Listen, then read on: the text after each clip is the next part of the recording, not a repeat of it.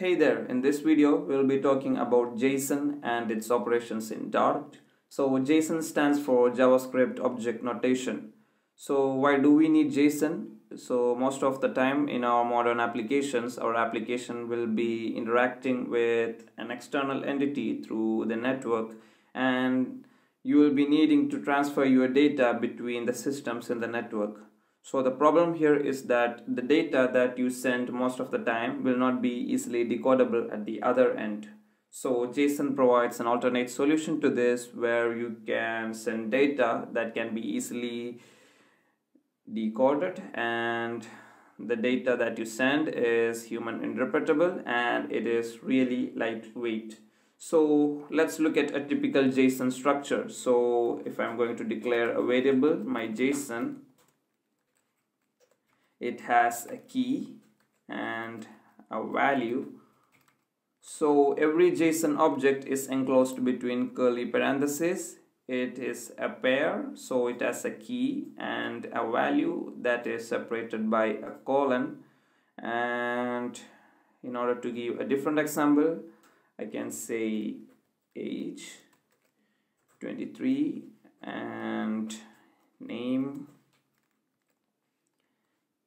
James. So here I have a curly parenthesis. I have two keys. The first one is name and the second one is age. Name has a value which is a string James, and age has a value which is a number 23. So if you are familiar with the Dart, you can understand that this is just a map. So the map where the keys are of type string and the value can be of any particular type. It can be a number, it can be a string, it can be a boolean, an array, or anything. So it is dynamic. So what I can do here is that I can just replace my var keyword with a map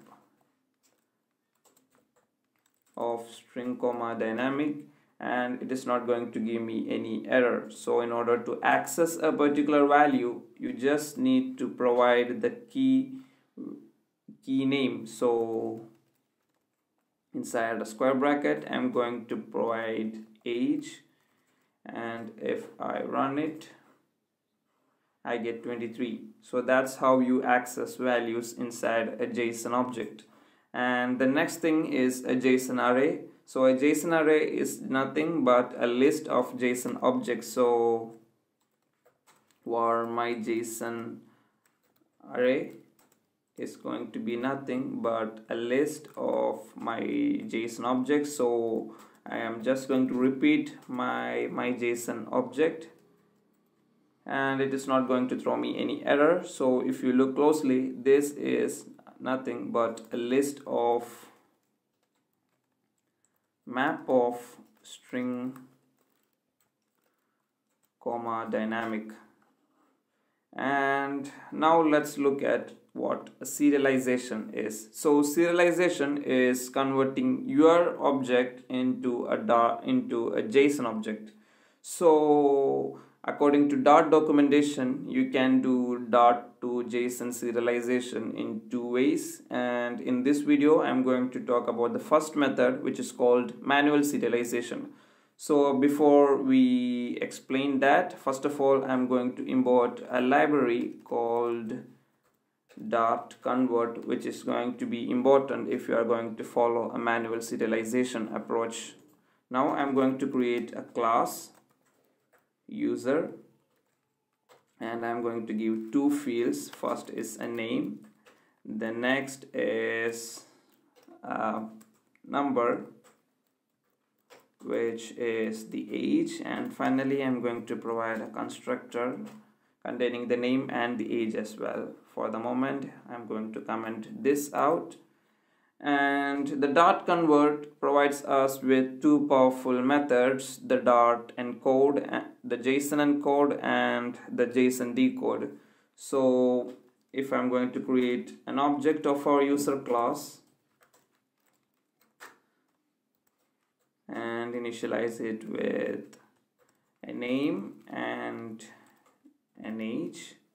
So with the Dart convert library, you get the JSON decode method, not JSON decode. In this case, we'll be using a JSON encode method in which you can just provide the object and it will be encoded into the JSON format.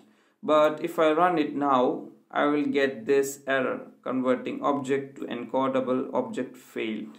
So in order to overcome this error, I'll need to provide another method to our user class. So the method returns a string comma dynamic map, and the name of the method is toJSON,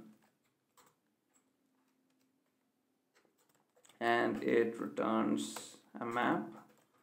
So in this case, we have a key name whose value is going to be the name of the object, and we have a key age whose value is going to be the age of the object.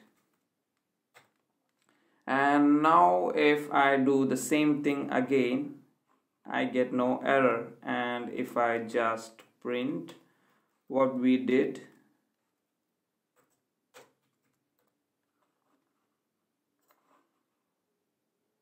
I get a JSON object of our user class.